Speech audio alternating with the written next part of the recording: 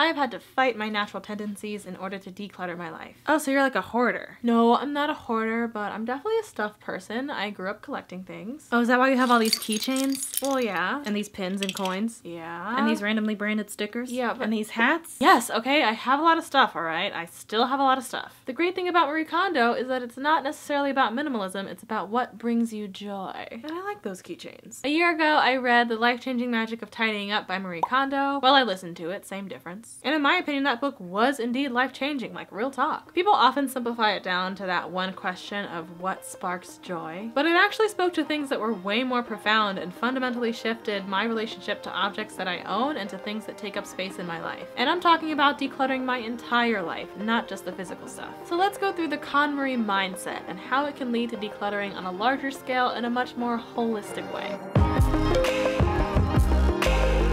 Hey, it's your girl Asante, helping you move consciously and creatively through life, so let's go. There are some things that I've had for several years that I still like and use, and then there's all the other stuff.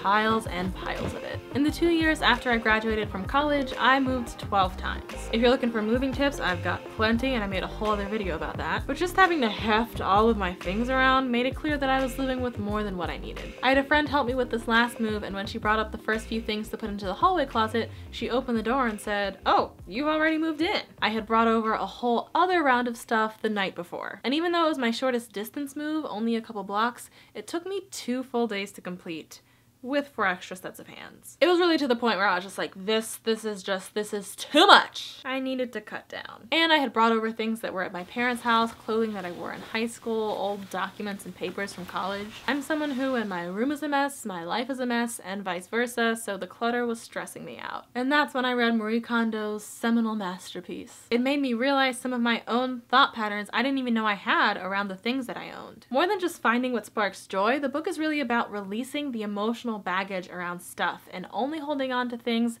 that serve you physically and lift you emotionally. I find that I'm always in the process of emotionally letting go of things, so even though KonMari said, KonMari? I might have been saying it wrong this whole time, no. Even though KonMari says you should only need to tidy one time, I go through my wardrobe periodically to find those things that I'm no longer emotionally attached to, things that have been hanging out in the back of my drawer unloved. Like this puffy hot pink skirt. I mean, it's a great piece, but I don't wear this. I'm a Girl Scout. Once a Girl Scout, always a Girl Scout. And that whole be prepared mentality of like, you never know what you're gonna need. Like, that's a good thing. Keep it, save it, hold on to it.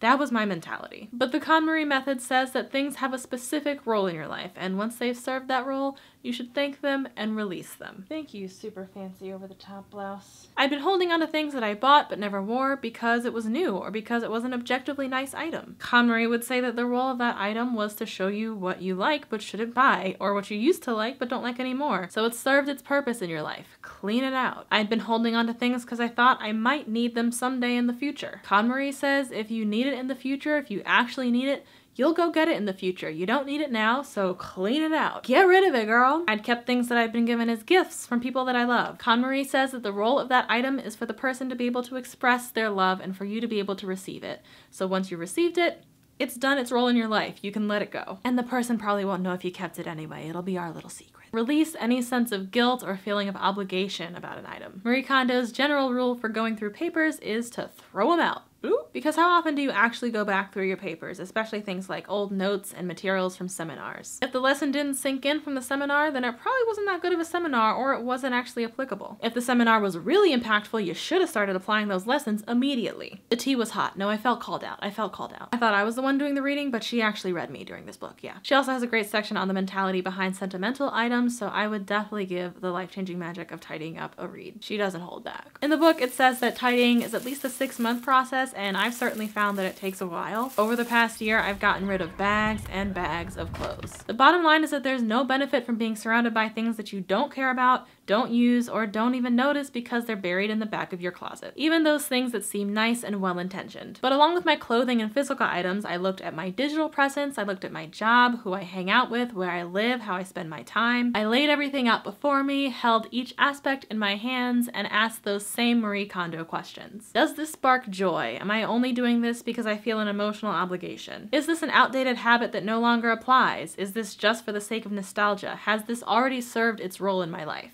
when I'm going through clothing, there are some other questions that help me to evaluate what to discard. Like, would I buy it today if I didn't already own it? Would I have gone looking for this item? Would I have missed it if I hadn't come across it? And when I'm looking at how I'm spending my time and energy, I'm thinking, do I feel good when I'm doing this activity every week? Would I go out of my way to do this activity if it wasn't already a part of my routine? Would I pay for the opportunity to be able to do this thing, see this person, go to this event? Am I doing this just out of social pressure or because of some unwritten expectation or obligation? Would I have gone looking for this event? Would I have regretted not doing that thing? Would I have actively sought out that old friend if they hadn't just randomly hit me up? Right now, the things that bring me joy in my personal life are making my art, which right now is these YouTube videos, showing up for my online community and making an impact in their lives, and maintaining meaningful in-person relationships. So as far as my personal life, everything else gets decluttered. I'm based in Washington, D.C., and there are a ton of networking events thrown by other social media mavens and influencers, plenty of mixers for young professionals. And when I first moved here after college, I felt like I had to be a part of that scene, you know, early 20s, out on the town. Until I realized that when I went to these events, most of the connections that I made didn't last, or people didn't follow up. I already had a couple friends that I could rely on, I already had a job, I already had a hustle that I really should have been spending my time on. I was really only social networking IRL because I thought I was supposed to, so I decluttered events out of my schedule. I used to commute over an hour to work on public transportation, so there was lots of jostling, crowded platforms, and having to stay alert enough so that I couldn't actually focus on getting something done during my commute. That sure as heck wasn't bringing me joy, so I decluttered it. I moved a lot closer to my job. I had roommates who were catty and immature. Decluttered them, moved apartments again. And something as big as moving house can seem like a daunting task, just like opening your closet and seeing it filled to the brim can be overwhelming. But in both cases, the freedom, mental clarity, and peace that I feel now after having gotten rid of that junk is so worth it. While, yeah, I wound up moving 12 times, I'm now at a place where I feel safe and at home, and that feeling is priceless. I've also decluttered on a smaller life scale. I've decluttered most television out of my life. I've curated my digital life. I'm not really on Facebook anymore. Instead of feeling pressure to be on every social platform everywhere, I focused on Twitter and Instagram, especially Instagram stories. You should go follow me at AsanteB. We have a lot of fun on there, I'm just saying. But I've really benefited from taking a step back and looking at my physical surroundings, at my activities, at how I spend my time, and asking myself, what do I want in my life in this moment? What right now brings me joy? Like I said, I'm not a minimalist in my wardrobe or in my life. I try and pack in as much as possible. And there are a lot of things in my life that I've had for a while that are still valuable that I don't want to let go of. Like this dress. Guess how long I've had this dress for? Just take a gander. Just take a wild guess. I've had this dress since I was in 9th grade. Can you believe that was my Facebook profile picture in 9th grade? I deleted that Facebook. But my coworkers would recognize this dress. I still wear it. Despite the kind of awkward mid-boob swoop, it still looks good on me. I still like it. And the material doesn't wrinkle, so it packs incredibly well for business trips. Shout out to polyester. But perhaps there are things in your life that haven't aged quite as seamlessly.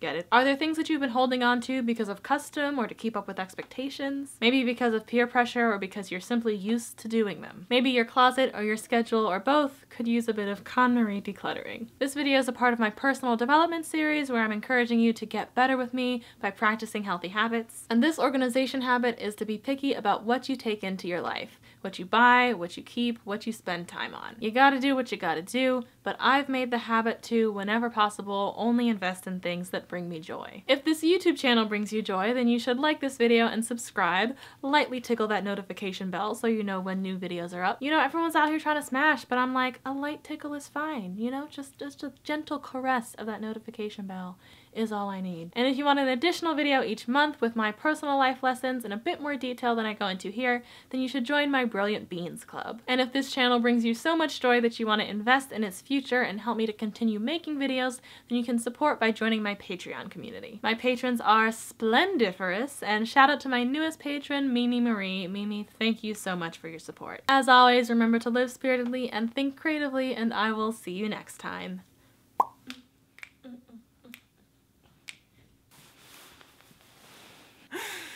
Alright, we're done.